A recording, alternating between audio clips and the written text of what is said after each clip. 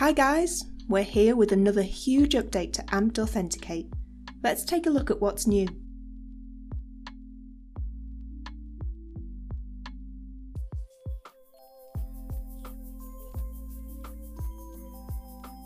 We've added a brand new projects feature to Authenticate. The project panel provides an intuitive way for you to organise your work. Whenever you find an interesting result, you can now bookmark it and add it to the project panel. Once you've selected the filter, click the bookmark icon to add it to your project. You can edit bookmarks either by selecting Edit Bookmark within the Projects panel or by simply double-clicking. Here you can add a description of the bookmark or issue in question, along with any notes you may have, and you can also choose from 3 colour-coded status values, each colour depending on the warning status.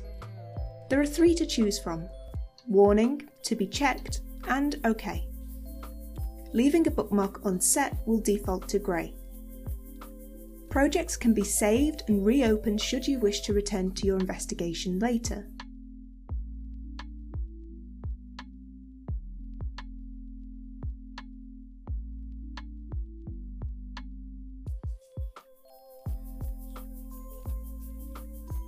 Projects can be saved and reopened should you wish to return to your investigation later.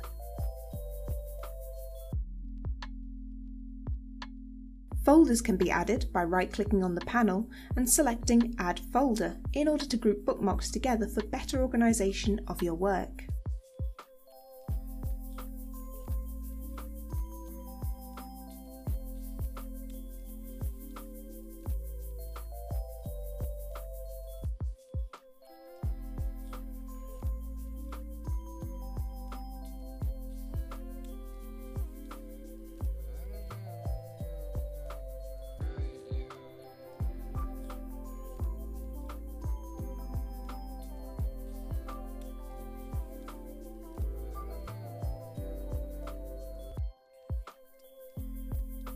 Using the new project panel, you'll now be able to bookmark results, add comments, organise bookmarks into folders, and finally generate a fully detailed report for your case.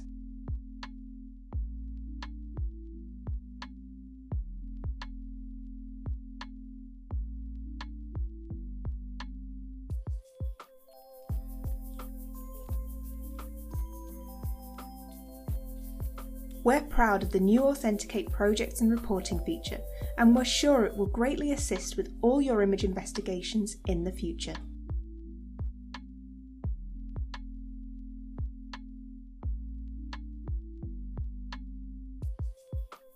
While Authenticate already allowed checking multiple images in a folder against the currently loaded camera reference pattern or CRP, you can now add multiple CRPs for each device in order to compare an image against different suspect devices. Since we're dealing with multiple CRPs, we believed it was necessary to add the CRP MD5 hash value in the filter output, so you'll always be able to link a filter result to the exact CRP file used to generate it.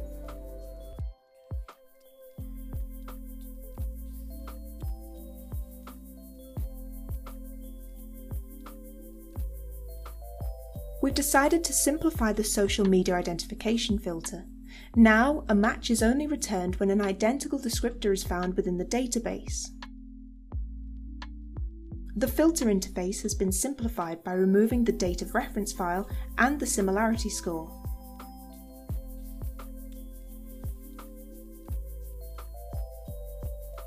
The messages produced by the filter in the result row have been clarified.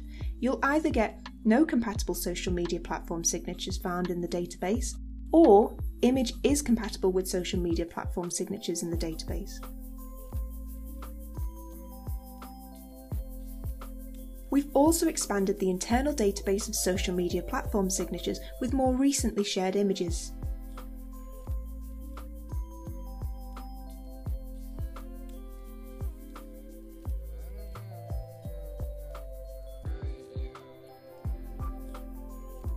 Now that Authenticate features projects, we've renewed the entire samples folder, accessible by clicking on Help and Open Samples folder, which now provides 15 examples.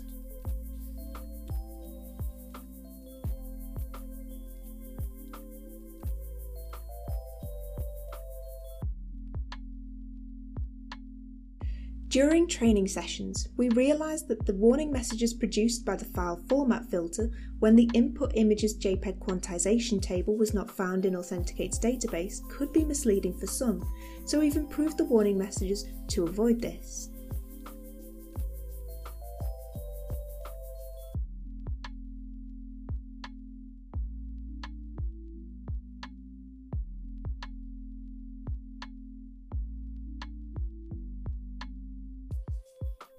We've also expanded the internal database of quantization tables with more than 250 new signatures, as well as organising compatible cameras alphabetically.